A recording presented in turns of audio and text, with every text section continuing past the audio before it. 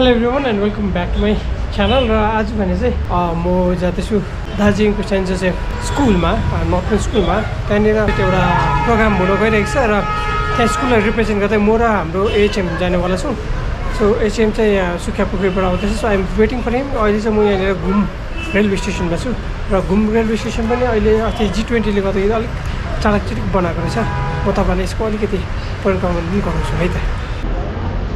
यहाँ तपाईँले वासरुम देख्नुहुँदैछ, यो चाहिँ डिस्पोजेबल टोइलेट मेल र फिमेलको लागि। यो अस्ति G20 को लागि नै राखेको होला सायद। अब यो कहिलेसम्म राख्छ यो थाहा छैन। र यहाँनिर तपाईँले देख्नुहुँदैछ यहाँ यो थुक्ने जग्गाहरू पनि क्यानहरू पनि राखेको छ अलग्गै। यहाँ तल्लोपट्टि भित्ता देख्नुहुन्छ, यहाँनिर सबै नयाँ पेन्टिङहरू फ्रेस पेन्टिङहरू गरेको छ। योभन्दा अगाडि गरेको थिएन, सायद G20 को लागि नै गरेको होला। तर यो यतापट्टिको जुन चाहिँ तपाईँले देख्नुहुँदैछ जो पनि अहिले यो घुम रेलवे स्टेसन तपाईँले देख्नु भएको छ नि, यतापट्टि चाहिँ पहिला यहाँ they use to be open spaces. अहिले चाहिँ यहाँनिर स्टलहरू जस्तो बनाएको छ सबै। पहिला चाहिँ ओपन स्पेस थियो, तपाईँहरूले याद छ, तपाईँले देख्नुभएको हो। अझ यहाँनिर के गरेको छ भन्दा चाहिँ स्टलै बनाएको छ। यतातिर पनि तपाईँले देख्नुहुन्छ भित्रपट्टि पनि त्यो म्युजियमतिर पनि उनीहरूले चाहिँ अहिले त बन्द रहेछ। यहाँ बाहिर म तपाईँलाई देखाउँदैछु। भित्र पनि मजाको चेयरहरू राखेको छ र यो क्लिनिनेस पनि अलिकति गरेको छ, सफाइ। यो जुन चाहिँ यो सेडहरू बनाएको छ, पहिला यो सेडहरू थिएन, अहिले यो सेडहरू पनि बनाएर सुरु छ भने एक प्रकार मजाको बनाएको छ। बनाउँदा तपाईँले देख्नुहुन्छ यो चेयरहरू नयाँ हो, सबै यो चेयरहरू चाहिँ। यो चाहिँ क्वालिटी नै एकदमै राम्रो रहेछ, आरामदायक, सुविस्ता, हेर्नु पनि मजाको। तर अब कहिलेसम्म टिक्ने हो त्यो चाहिँ कुरा छ। हाम्रो यहाँनिर चाहिँ के हुन्छ भन्दा इन्स्टलेसनहरू चाहिँ राम्रोसँग गर्छ सुरुमा, तर त्यसको पछि भनौँ न राम्रो देखभाल चाहिँ राम्रोसँग हुन्छ। त्यसले गर्दा एकपल्ट लगाएपछि यसलाई फेरि रिनोभेट गर्नु या यसो देखभाल चाहिँ राम्रोसँग नगरेको कारणले गर्दाखेरि चाहिँ सस्टेनेबल चाहिँ के पनि हुन्छ। यहाँ हाम्रो स्कुलको एचएम सर हुनुहुन्छ, नमस्कार। उहाँ र म चाहिँ आज स्कुल रिप्रेजेन्ट गरेर एनपी जाँदैछौँ। राम्रो हुन्छ होला प्रोग्राम त है सर? राम्रै हुन्छ। सो अहिले चाहिँ हामी यहाँ एनपी स्कुल आइपुगेका छौँ। यहाँ मसँग चाहिँ हाम्रो साथी यहाँ रेम्बीको टिआइसी विनोद साथी यहाँ जोइन गरिसक्नुभएको छ।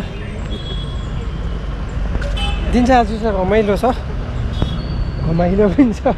र यहाँ धेरै स्कुलका सरहरू पनि यहाँ आउनुहुँदैछ। सो धेरै वर्ष बाद म स्कुल आउँदैछु यहाँनिर। It's been very very long time. पहिला कलेज पढ्दाखेरि चाहिँ यहाँनिर आएको थिएँ, त्यहाँबाट चाहिँ आएको छैन।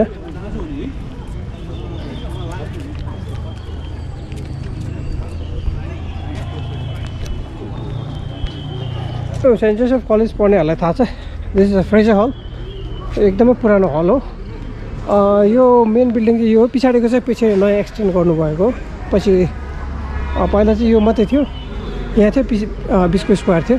यो पछाडिको पोर्सन जुन चाहिँ छ यता नयाँ बिल्डिङ त्यो चाहिँ पछि नै एड गरेको हो। यिनीहरू सबै पछि एड गरेको।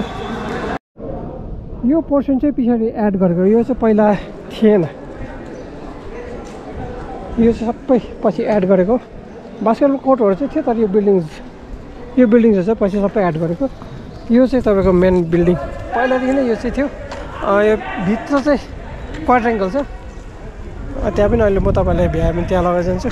So this is one of the finest school of Darjeeling, तपाईँले देख्नुहुँदैछ। So this is saint Joseph school. This video specially for those people जो चाहिँ यहाँनिर सेन्ट जोसेफ कलेज भित्र आउनु सकेको छैन उनीहरूको लागि। तपाईँले देख्नुहुन्छ यो ब्याक पोर्सनबाट तपाईँले देख्नुहुँदैछ। हजुर हजुर, एकदमै ठुलो छ स्कुल पनि।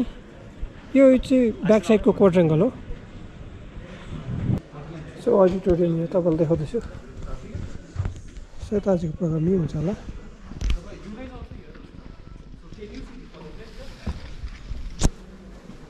सो अडिटोरियम भित्र चाहिँ यस्तो छ।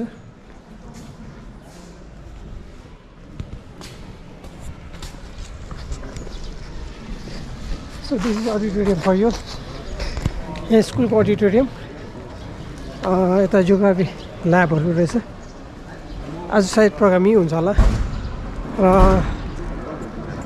र आज प्रोग्रामको लागि इन्भाइटीहरू पनि धेरै मात्रामा यहाँ आइसकेको छ।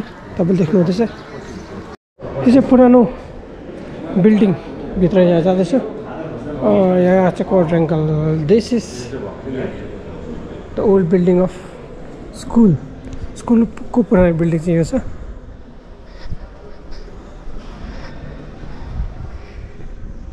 हेरिराख्नुहोस् जसले एनपी स्कुल देख्नु भएको छैन तपाईँहरूले एनपी स्कुलको भित्रबाट चाहिँ यस्तो खालको छ। भिडियो बनाउँदै आएको दाजु दाजु कमल रेग्मी दाजुलाई नि यहाँ भेट भयो ठिक हुनुहुन्छ? एकदम ठिकै छ। एनपी स्कुलको अगाडिको पोर्सनबाट चाहिँ तपाईँले यो चाहिँ देखिरहनु भएको यो जग्गा पनि एकदमै ठुलो छ। प्रायःले यो चाहिँ देखिरहनु भएको छ। भित्रको अघि मैले तपाईँले देखालेँ भित्रको सेक्सन्सहरू एकदमै मजाको छ भने यो फ्रन्ट सेक्सन चाहिँ एकदमै दामी के भन्नु होला म्याग्निफिसेन्टै भन्नु मिल्छ होला। One of the best school of Darjeeling. यहाँ एनपी स्कुलमा चाहिँ भन्नुपर्दाखेरि नेपालको राजादेखि लिएर भुटानको राजाहरू पनि एक समय पढेको हो। डेनी पनि यहीँ पढेको भन्छ। भुवन केसीको छोरा पनि यहीँ पढेको। हामी यहाँनिर कलेजमा हुँदाखेरि चाहिँ भुवन केसीको छोरा चाहिँ सानो थियो। त्यो बास्केटबल खेल्दै गर्दा चाहिँ हामीलाई चिनाउनु भएको थियो। सर देवेन जोन्जनले फादर हुनुभएको छ। उहाँले चिनाउनु भएको भुवन केसीको छोरा भनेर। सो त्यसले गर्दा चाहिँ मलाई थाहा भएको। सो यो स्कुल इट हेज के भन्नु ह्युज हिस्ट्री।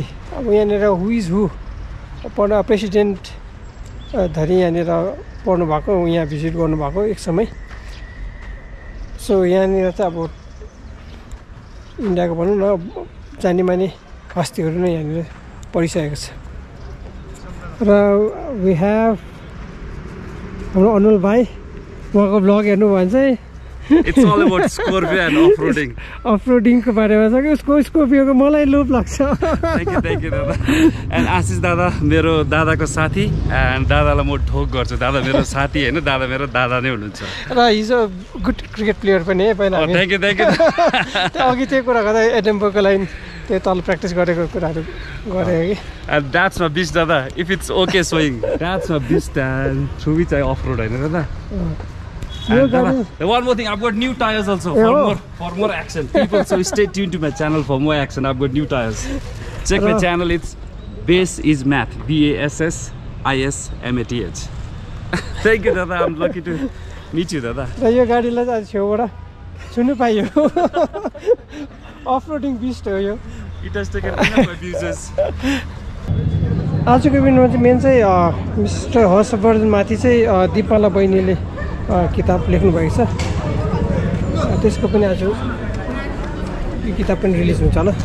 र बदाम तम्को सर हुनुहुँदो रहेछ र म जस्तै उहाँको कुनै रिलेटिभ छ अरे कि उहाँसँग फोटो खिचाएको भयो। र यो हाम्रो बदाम तम्को टिआइसी हुनुहुन्छ महेन्द्र सर। नमस्कार सर।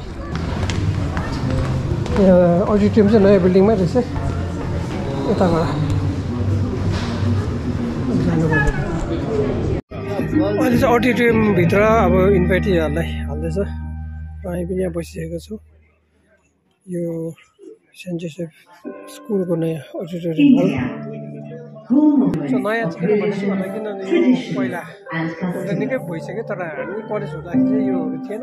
त्यसले गर्दा चाहिँ मैले नयाँ चिफ गेस्ट आजको chief main attraction Harshvardhan sir आइसक्नु भएको छ यहाँ।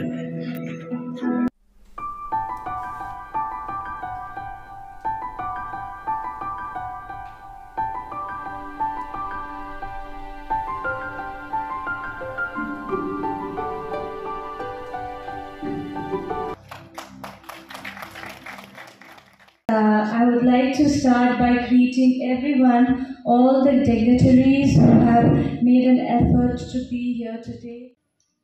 यो किताब मेरो चाइल्डहुडदेखि करियरसम्म फुली कभर गर्छ। It is a story of my life time. मैले दिपमालाज्यूलाई जोकिङली भनेको थिएँ मैले सम्झेँ कि मेरो बायोग्राफी हो भने त एउटा एकदमै मोटो ठुलो किताब हुनुपर्ने। तपाईँ त 140 पेजेसमा गर्नुभयो। तर यो this is really an एक्सट्राअर्डिनरी piece of work meticulously researched.